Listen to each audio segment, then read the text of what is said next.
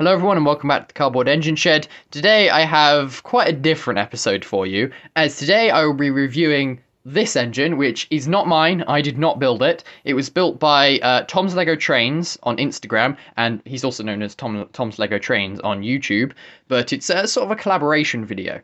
So first off, let's start with the cab details. As you can see, there are cab details, and of course there's also some details on the tender footplate. And another notable feature is the tender drawbar, and you can uncouple the locomotive and the tender, or couple them up for ease of storage, I suppose.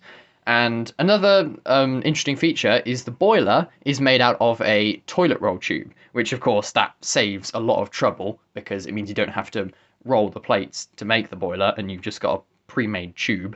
And of course there is lining on the cab sides and the tender, and the lovely red valve gear, which I personally quite like. And also, Tom used straws and kebab sticks for the various details around the engine. So there isn't really much else to note other than he does have, of course, a YouTube channel, Tom's Lego Trains, and an Instagram account, Tom's Lego Trains, which I'll link both of those in the description of the video.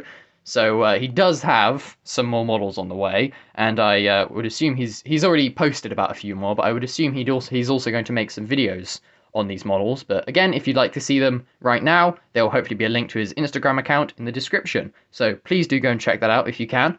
And other than that, I hope you enjoyed, and thanks for watching.